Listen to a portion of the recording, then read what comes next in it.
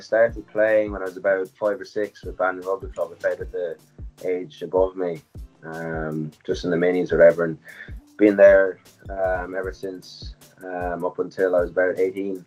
I stuck with school for my final year and gave that a crack. And then after that, lucky enough to play in some Munster 19s, and then following on from that into some Irish 19s after Senior Cup, and again lucky to go over to France, and then into the Munster Sub Academy, and then following on went into Con, then the Irish 20s, and then very fortunate to get an academy slot with Munster.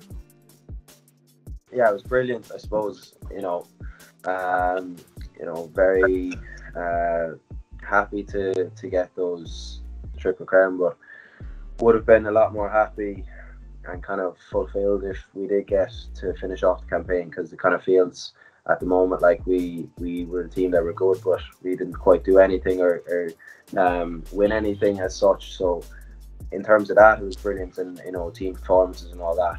But it would have been lovely to get that Grand Slam win, get to play those final 2 games. It's been good. It's been very good, to be fair. I was fortunate enough to be in a squad training, like at the same time as learning off them. You're trying to compete against them and try and make it as competitive environment as you can. But it's been brilliant. It's been the first taste of rugby in a couple of months, and just looking forward to getting back and playing.